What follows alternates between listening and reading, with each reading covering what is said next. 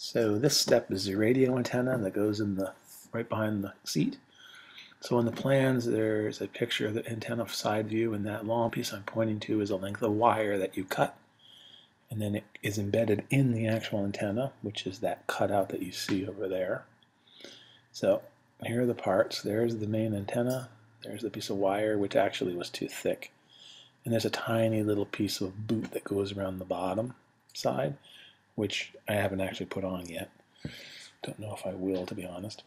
But the first step is to take my little embosser and go along that middle line so I have a place to bend.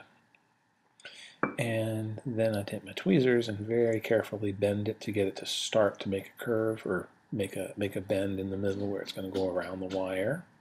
So that's going to be the front end, the leading edge essentially. And then now you basically glue this in. Now you could use super glue or something. My super glue was plugged up, so I decided to just go ahead and use this regular glue I've been using. And this is all sped up because all this is a matter of tweaking it, squeezing it, holding it together.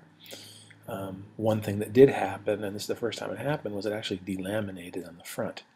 So I had to go back here with a little marker and try to cover that up a little bit so it didn't look so bad. That was sort of a first. I don't know why. Maybe that piece wasn't coated with acrylic. I'm not sure. But now you have this little antenna. Now, all you do is you take a little pin vise like that one.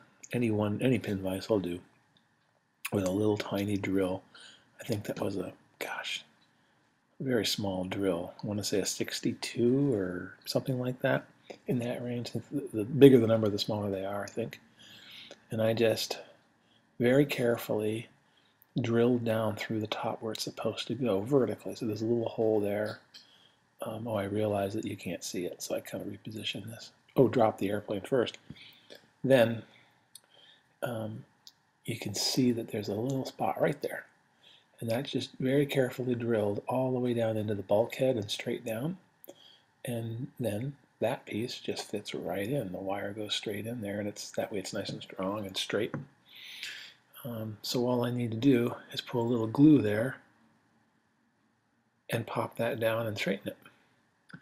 Make sure it looks half decent, which it does.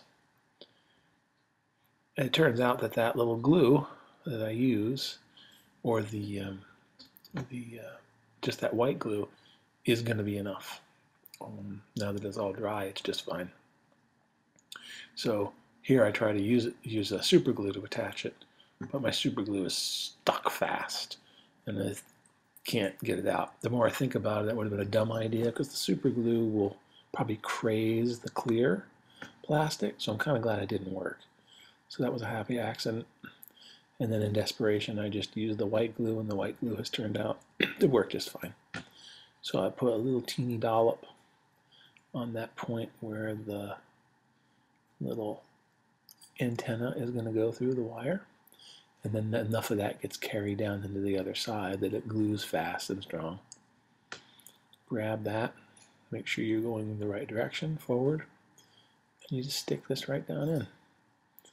And you just make sure it's straight, and then you spend a little time making sure it's vertical, making sure it looks like an antenna, and you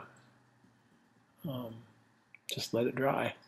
And now you have a nice antenna that we're going to make little insulators for it, show you how to do that, or how I'm going to attempt to do that, and little spring connectors for the antenna that will go between that and the rudder.